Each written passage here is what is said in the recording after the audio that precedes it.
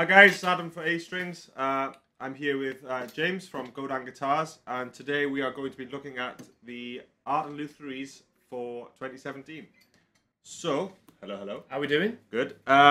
So, for those that don't know sort of Godin and sort of the sister brands, what are the Art Lutheries and where they're from and where do they fit in? Yeah. Okay, so Godin, first of all, is a guy. This is his surname, Robert Godin. Mm-hmm. He is very much a pioneer of many things. He's been used as on a consultancy basis for lots of other guitar companies because of the way that we build our guitars, our attention to detail and everything like that. Yeah. But in short, Godin has a family of acoustic brands, which include Seagull, Simon & Patrick, Art Lutherie, and Le Patrie, which is our nylon line, which I believe you stock here as well. Yep. And then Godin logoed guitars are Fifth Avenue, which are our sort of gypsy jazz kind of thing. Yeah. You know, that kind of vibe. With the multi-axe, which is what we're most famous for at Godin. Right. If anyone Googles multi-axe, that will come up straight away. Very popular guitar. And we also have an entire line of electric guitars with sort of our versions of a Strat, Telecaster. We've got sort of Gibson type-ish kind of guitars, but they've all got a very unique Godin twist to them. Yeah. So they are our own product, you know. So am I right in saying that these are made in Canada? Yeah. So the big thing with what we do is, firstly, we offer great value for money for a Canadian-built product. Every single guitar that we build comes from Canada. Made parts of it completely by hand in Canada. We have 5 factories, and each factory is sort of set up and geared towards different sort of things. So a lot of the electrics are done in New Hampshire, which is technically North America. But yeah, so obviously we make a lot of the Le Patrie guitars in Le Patrie. That's the whole thing. So there's the factories are approximately 45 minutes to an hour away from each other. So Robert can go around all of the factories very, very easily, and quite often will turn up unannounced at certain factories, and it's a great situation to be in because we're quite unique in the sense that we grow our own timber. Right. Okay. So a lot of people don't do that because they don't have the facility to do it. Whereas as a company years ago, we were fortunate enough to get ourselves into a situation where we could buy land. Right.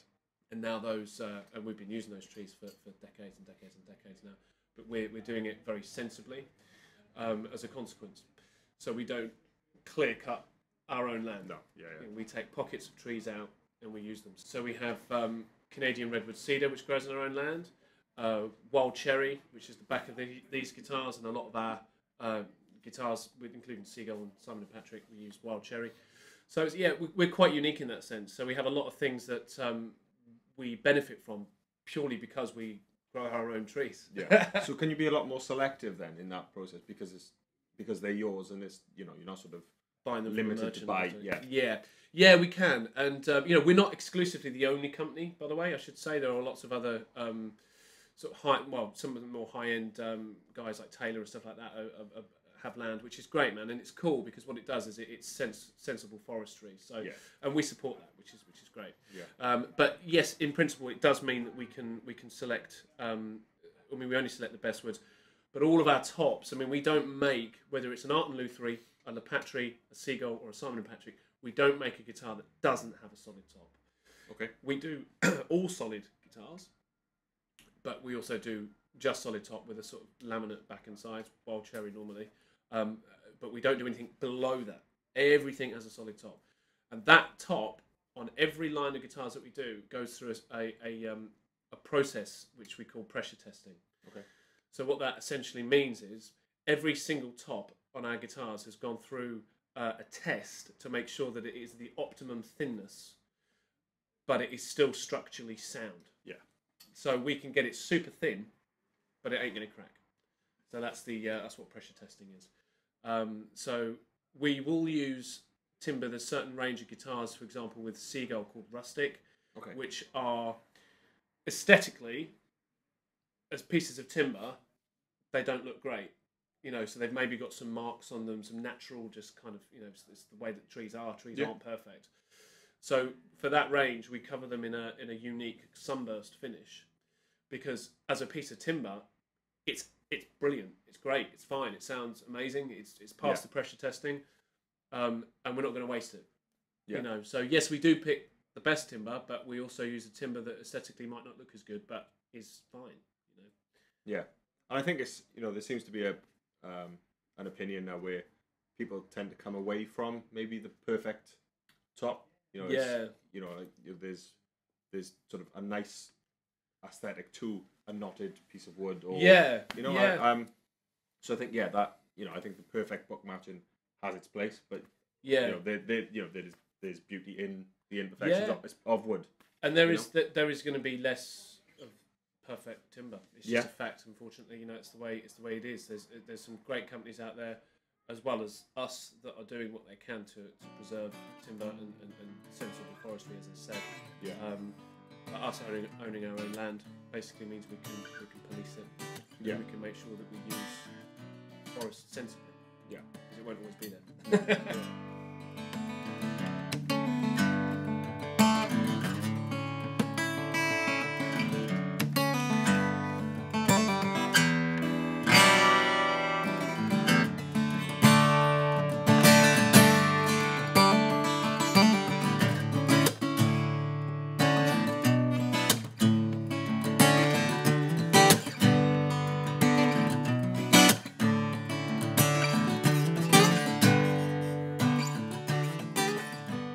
So, in terms of the Art and Lutheries, then, what was the sort of the thought process, and sort of what did you guys want to sort of achieve with this line, you know, with these guitars? Yeah, sure. So these are completely brand new. So Art and Lutherie is a brand, very briefly, started in '95, and it started out as a really entry level guitar. Robert Godin loved the name Art and Lutherie because it gave, in his mind, parents that might be shopping for their child's first guitar, as a name, Art and Lutherie, it sounds kind of, it sounds like a name I can trust, you know. So we aimed Art and Lutherie at the start at being this entry level brand. But what happened over time was inflation, and things changed, and the price point of the guitars kind of leveled out at about where Siegel and Simon & Patrick are. So they're still, and we're still incredibly good value for money, but they'd kind of lost their unique thing, which was that they were really, really quite sort of cheap, basically. But, and you know, that had been lost, unfortunately, over time. So as a consequence, the models weren't playing it to their sort of best strength anymore. So what we wanted to do was essentially go back to the drawing board and give the entire line a we got rid of everything. Basically, we kept the name, and we've just got rid of everything. And with these, we've got the great value for money back. We've still got pressure tested tops. We use Adirondack spruce bracing, so all of that sort of stuff. So if you don't know what Adirondack is the best type of spruce money can buy. And we use it as our bracing because it grows in our garden. So we're very lucky, because Adirondack spruce is a very premium timber. Right, okay. If you look at any pre-war Martin or Gibson, it will be Adirondack spruce bracing. We use it on everything. So we're still using that. We've got every one of these guitars, whether it's the Legacy, which is this one, the Parlor, or the Dreadnought, are electro. Okay. And they're gig ready for that reason. So we've kind of gone back to that whole thing of let's get as much guitar for the customer's budget as we can. But the big thing is aesthetically, let's update things. And ironically, we've moved forward by going backwards, because we've kind of got this 1920s, 30s vintage era type thing going on. I think that's, for me, you know, as soon as these came in, and you see the sort of press shots and different things, it was, if like I said to you earlier, it felt like that kind of barn find guitar. It's just that thing of, this looks like a 20s, you know, a 20s Gibson or something like that. But it looks like it is from the 20s. You know, so you've got that sort of really, really cool sort of aged look without it, while still having, all your tuners are going to be solid. Your electrics are brand new. Exactly. And there's a lot of things that you might not be able to pick up on the video, but like these are aged at the top. The tuners, obviously, we've got open gear tuners, which add to the authenticity of that kind of era. But the big thing is that obviously when you're buying a guitar, looks, you've got to want to pick it up. Yes. There are a lot of guitars that for your money you can buy that look quite good, that might not have that build quality. These are both of those things.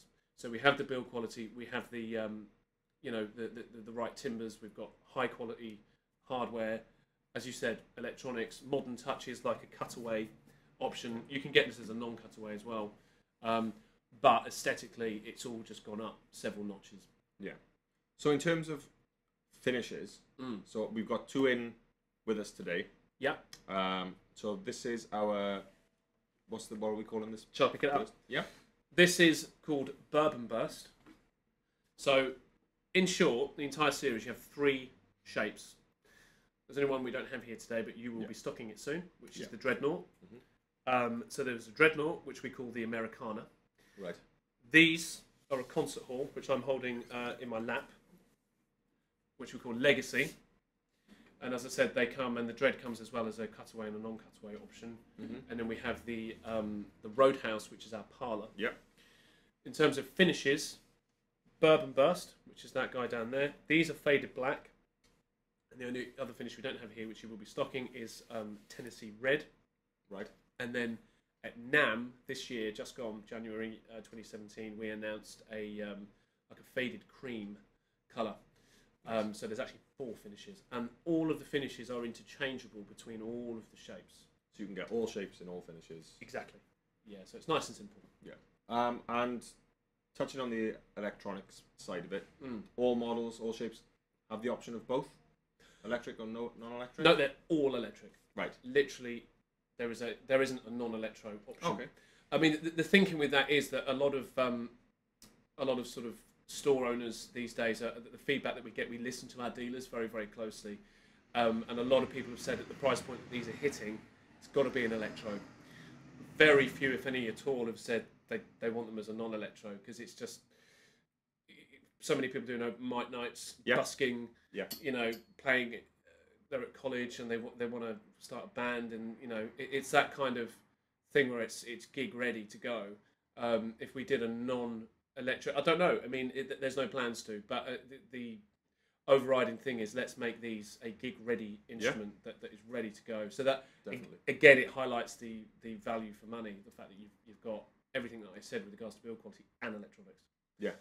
I definitely find that, especially with people that come into the shop, they will always be drawn to an electric loaded guitar rather than something without, because it's there if you need it. If you don't want it, it's it's not going to do any harm. And it doesn't. So it's not. It doesn't change the sound of an instrument. It's, Yeah.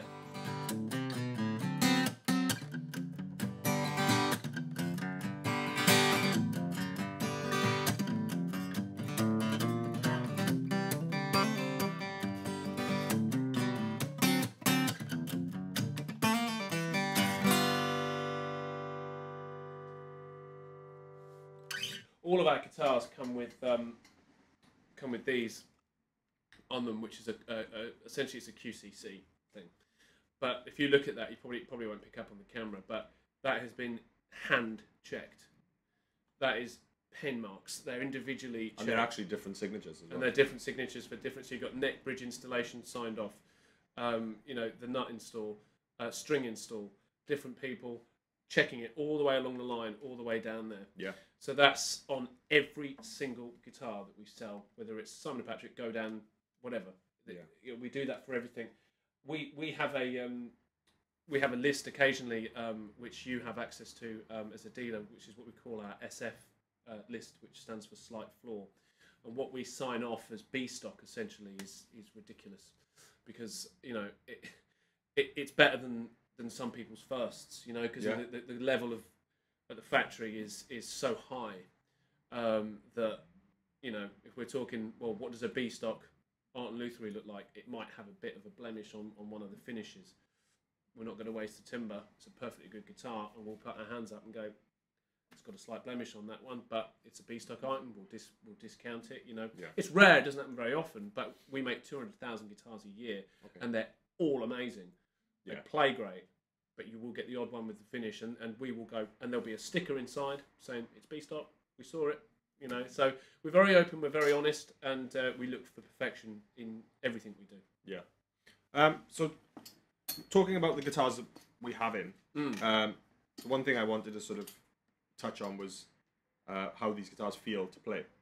The comments that keep coming back from customers that try them, is how nice the necks feel. So I just wanted to know whether there was a sort of specific, you know, sort of design process where, you know, you decided this type of neck felt different, because the Seagulls are very, very different necks. Yes. So I just wanted to know sort of, you know, what the thought process was in terms of these compared to the others, you know. Yeah, that's a good question. So historically, to answer that, I'll go back to Seagull. Seagull is a brand which has a, on the whole, you can get slimmer versions, but on the whole has a wider nut. So it has like a 47mm nut on the S6 stuff. That's one of the best selling points of that brand, in fact. So if you're looking for a guitar at a reasonable price with a wider nut, look at Seagull. Historically, as I said, Art Lutherie was our beginner's brand. We didn't want to put a wider nut on a beginner's guitar. So we've got 43mm nut, so 1 11/16 approximately. So you haven't got to overstretch your hands.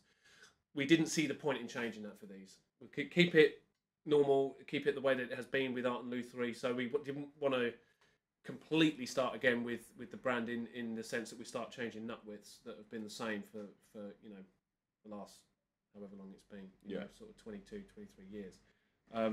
So we kept them at 1 11/16. What we do is we bevel the round here on the fret ends are sort of slightly beveled. So the sort of fit and finish of these and the feels expensive. To kind of try and describe to the people that might be watching this, it feels like if you did a blindfold test, you might think this guitar is double what it actually costs. Yeah. And that's because of our, as I've said, our machining and the way that we build our guitars. We take great care in everything we do. Yeah. So there's no sharp fret ends. No. It's a relatively thin feel, but it's not uncomfortably thin. And it does open up a little bit just as you come up here. What we do, which is quite interesting, which might be a nice thing to add to that answer, is we route out underneath the fingerboard. So essentially the fingerboard isn't sitting flush with the top all the way. There's a little paddle underneath the fingerboard supporting it.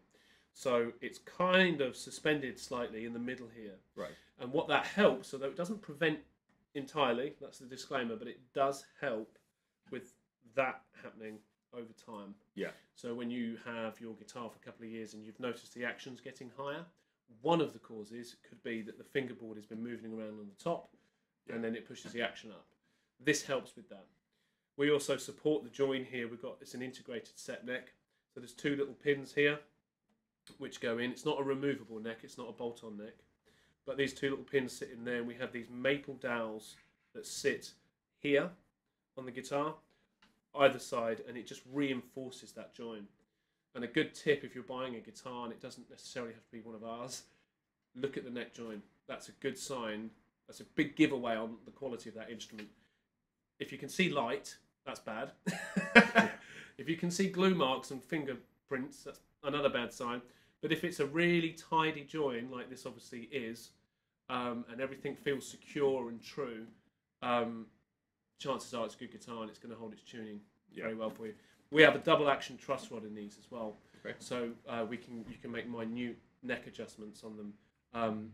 If you are having an intonation issue, which can be caused by atmospheric conditions. You were saying in here sometimes it gets a bit hot and it gets cold. Yeah. There's you're always battling against the elements. Yeah, the elements. Season to season, it's always the same. Yeah. The one thing you said about as well was sort of the edges.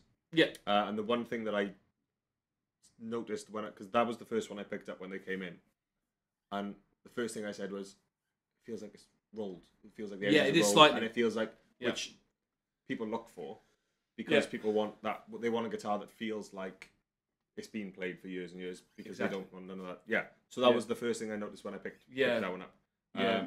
So it's interesting that it's actually it's a purposeful, thought out thing. Absolutely. Everything we do, there's a thought process to it. Yeah. Robert is a man on a mission, very much so. He still gets excited by guitars and by improving them. By no means, I mean, these are proof. We're not resting on our laurels. We're always trying to push things. We're always trying to make the best guitar that we can possibly make and go down to the minute details that we can. And ultimately, yes, there are lots of guitars out there and there are lots of really good other guitar companies. We are just one of them, but we believe how we do it is the best way, and it certainly gives you value for money. Like when you compare what price point these are hitting and you compare other things, you won't find spec for spec anything close to what we're offering for the same money. Yeah, I think it's absolutely crazy that even you referred to it as this was designed with beginners in mind. It's just there's nothing comparable for this price that you'll get.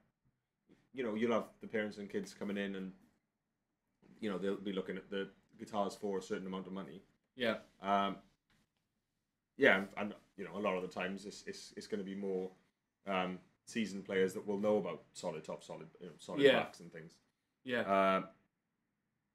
But for the price point, and to say that these are with a beginner in mind, and the quality is wild. Yeah. And Robert, going back to the start of it, Robert's whole thing was, his whole philosophy was, why are world-class musical instruments so expensive?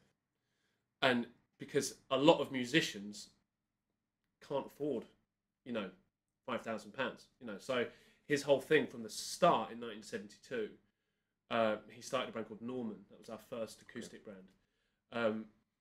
I want to make an amazing instrument affordable. Yeah. And that is still the philosophy across our entire line of guitars. So under everything that Godin do, we don't have anything really above £2,500. We have lots of stuff between the sort of £3,500 and £800 mark. Yeah. Which is the heart of the industry, really. That's where a lot of people buy guitars, are in those price points. Yeah. And they always have, regardless of inflation. Those are really the strong price points. So we excel in that, and our higher end stuff, as in like the stuff over that price point, is amazing as well, and it actually still maintains that value for money. Even the really expensive stuff, if it was by somebody else, it might be that whole thing. It probably costs double. But where we excel, as I say, is that middle price point, and in pushing things forward, we never forget that. We never forget. We want to be affordable. We don't want to ostracize beginners and just appeal to high-end customers, because we can cover that as well, as I said, but we never forget that. So that is essentially it's the principle of the entire company. That's amazing. Yeah. Well, like we said earlier, these guitars, along with the Seagulls and Godins, are all available through us. We've got the 4 models. So you're literally everything is available to you. Yeah. All the time. Well, if you haven't got it in stock, we can get stuff out to you very, very quickly. And your finishes you've got all of them, I think. So. And all the finishes available from now, because obviously NAMM was very recent. Yeah, we're shipping all of them. With Godin, the way that we like to do things is, when we launch a new product, we like to build it. Have them ready. And that's exactly what we've done. We've actually, in the UK, we've been discussing these and selling these since December. Okay. So we actually pre-nammed them. That's what A-Strings did. You had them pre-nam. So you sort of got in right at the start, actually ahead of some people as well, which is cool. So you guys have had them for a while, but the feedback has just been amazing. Yeah. And if you are genuinely looking, look at some other brands, look at lots of other guitars. The guys down here have got stock of a lot of stuff, and find the one that's right for you. But if you're looking for something that, as I say, is amazingly good value for money, that looks cool, it's got great build quality, lifetime warranty as well. It's like, you'll be hard pushed to get something that's North American made that gives you all of those things. Yeah. You know? So it's definitely worth checking these out. Definitely. Thank you, my friend. Cool, man. We're gonna have a little noodle, and yeah, any information you need will be on the website, and there's gonna be a few follow-up videos where we're gonna look at each guitar and play a lot more rather than us nattering. So yeah, so we're gonna have a little noodle, and we'll see you soon.